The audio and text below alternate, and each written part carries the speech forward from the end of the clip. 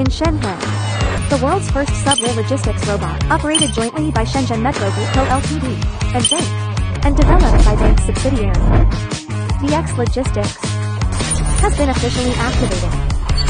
AI scheduling algorithms, an intelligent dispatch system, can autonomously plan optimal delivery routes, enabling robots to autonomously enter and exit stations, board subways, and transfer between lines.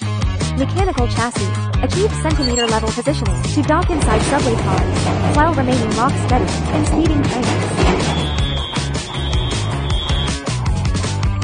Panoramic LiDAR helps achieve intelligent, environmental sensing that can detect and avoid passengers proactively without disrupting passengers. Subway logistics robots can replace road freight vehicles, facilitating a zero-carbon footprint, activating idle subway capacity, and boosting efficiency.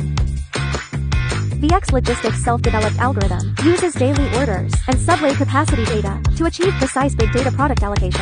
In this way, stockout can be eliminated. Increasing frequency helps reduce waste and lower merchant costs. In the future, for over 300 subway station stores in Shenzhen, their goods delivery will officially enter the robot era.